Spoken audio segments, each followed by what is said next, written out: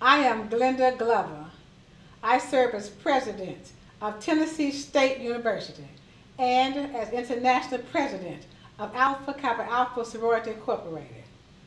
The first person I remember voting was my grandmother in 1968. My father, who was a civil rights leader, had a car full of women taking them to the polls to vote for the first time. And as usual, I was with him. Among them was my grandmother. I recall her saying, "I'm going to vote." And she called her two best friends and said, "We're going to come by and pick you up. Y'all know colored people can vote now. And my son-in-law is going to come by and get you and take you to the polls to vote."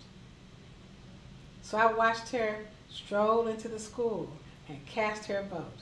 And she came out and said, "I voted. Things are going to get better now."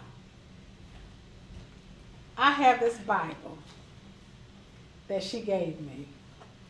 It's worn from its use and falling apart, but it's very special to me because I know that heaven and earth may pass away, but his word will stand forever.